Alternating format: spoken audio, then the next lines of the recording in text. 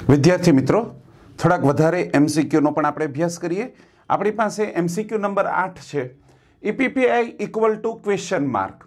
Option A is expected part पे of idea, expected part पे of idea. Option B is expected पे of perfect information.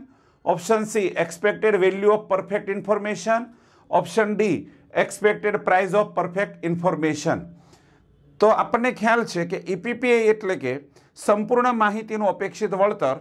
तो અહીં આપણી પાસે એક શબ્દ છે કે एक्सपेक्टेड पे ऑफ परफेक्ट इंफॉर्मेशन એ આપણો સાચો જવાબ બને છે ઓપ્શન બી एक्सपेक्टेड पे of perfect information means ईपीपीआई। 9 number पर આપણી પાસે एमसीक्यू છે ईवीपीआई equal to question mark. Option A is ईपीपीआई minus EOL. Option B is maximum EOL. Option C is EMV minus EOL અને ઓપ્શન ડી મિનિમમ ઈઓએલ। તો ઈવીપીઆઈ જે છે ઈવીપીઆઈ એનું એક સૂત્ર છે મિનિમમ ઈઓએલ। તો અહીં આપણો સાચો જવાબ થશે મિનિમમ ઈઓએલ। ઈવીપીઆઈ બરાબર લઘુત્તમ તક નુકસાન, એ પણ આપણો સાચો જવાબ છે। 10 નંબરમાં એમસીક્યુમાં પૂછવામાં આવ્યું છે આપણને ઈવીપીઆઈ બરાબર ક્વેશ્ચન માર્ક। સેમ પ્રશ્ન રિપીટ થાય છે પરંતુ ઓપ્શન ચેન્જ થઈ જાય છે। અહીં ઓપ્શન એ છે ईपीपीआई minus EMV. Option B maximum ईपीपीआई। Option C ईपीपीआई minus minimum EOL અને ઓપ્શન ડી છે ईओएल माइनस ईएमवी। હવે ईवीपीआई એટલે કે એનું મૂળ સૂત્ર થાય છે કે ईपीपीआई माइनस मैक्स ईएमवी। આ પણ સૂત્ર સાચું છે। તો અહીં આપણો ઓપ્શન થાય છે એ ईवीपीआई બરાબર ईपीपीआई माइनस मैक्स ईएमवी। અને એક અન્ય પણ સૂત્ર સાચું છે, ઉપર જ આપણે જોયું કે ईवीपीआई બરાબર મિનિમમ ईओएल।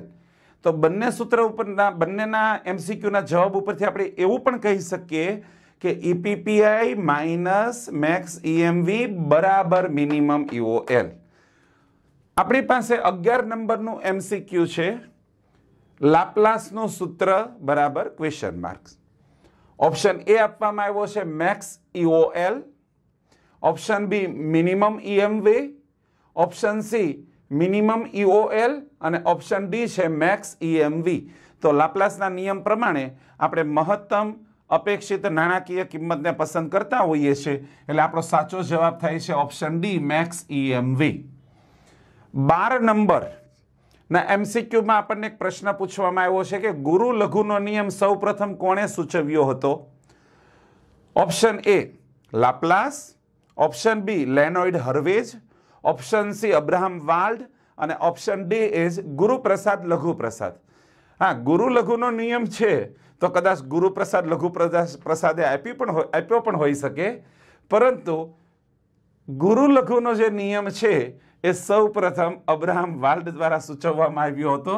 તો આપણો સાચો જવાબ થાય છે ઓપ્શન સી કે ગુરુ લઘુનો નિયમ સૌ પ્રથમ અબ્રાહમ વાલ્ડ દ્વારા સૂચવવામાં આવ્યો હતો।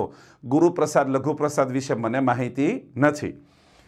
13 નંબરનું એમસીક્યુ આપણી પાસે છે કે નિર્ણયકાર નિરાશાવાદી છે એવી ધારણા કયા નિયમમાં છે?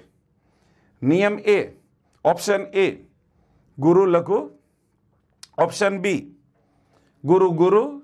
ઓપ્શન સી લઘુ ગુરુ અને ઓપ્શન ડી લઘુ લઘુ। લઘુ લઘુ વિશે હું નહીં બોલી શકું, તમારે જાતે વિચારવાનું છે। 3 નિયમો આપણી પાસે તો છે જ, ગુરુ લઘુ ગુરુ ગુરુ લઘુ ગુરુ।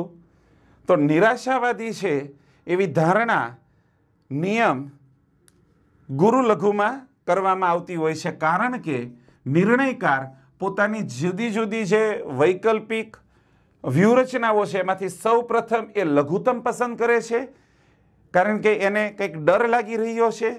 તો લઘુત્તમ પસંદ કરવું એ નિરાશાવાદી સૂચક છે, અને લઘુત્તમ પસંદ કર્યા બાદ એમાંથી મહત્તમ પસંદ કરવામાં આવે છે। એટલા માટે ગુરુ લઘુના નિયમમાં આપણે એવું કહી શકીએ કે નિર્ણયકાર જે છે એ નિરાશાવાદી છે એવી ધારણા છે।